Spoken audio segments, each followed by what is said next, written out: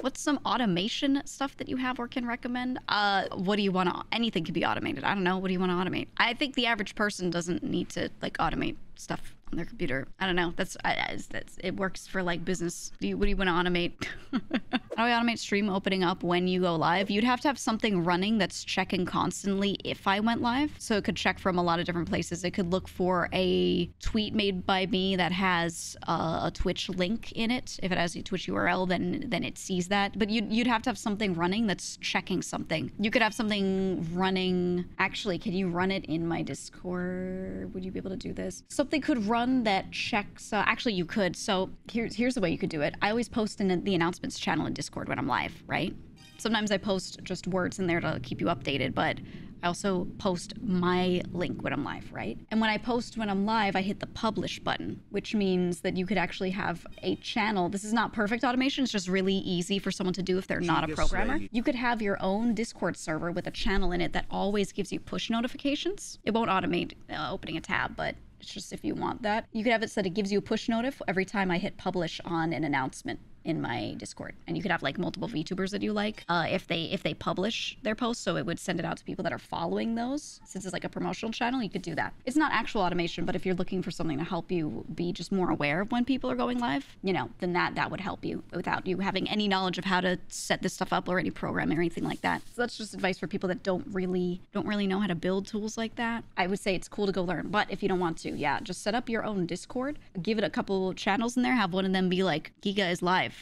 Right, name it that. I think it's a cool feature that Discord's got. I actually have one server like that. It's my notifications server, and I have it pulling some announcement channels from certain servers where I actually want to know what's happening when it happens. I do want the notif, and I have it send me notifs, and that's my little my setup. It's not anything incredible, but it helps.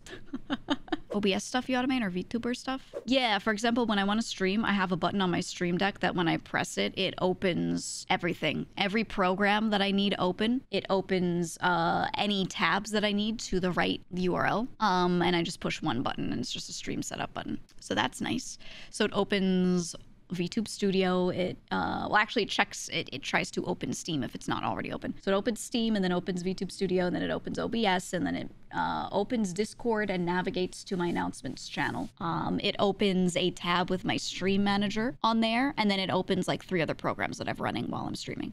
But yeah, I like that. I like that. That's like basic automation you could do. You don't need a Stream Deck to do that either. You could do it. There are certain like software-based things that replace Stream Deck if you just want it in software, where you could run a little program that does the same exact shit. It's just not physically pressable buttons because there's no hardware, you know, linked to it. But you could do that. You could actually, you can buy like a little separate numpad and you can link that. You could keybind stuff from that software if you use there's a lot of different ones you could use, but you could link a button from a software to a new key on your numpad and then use that. I've done some things in some janky ways.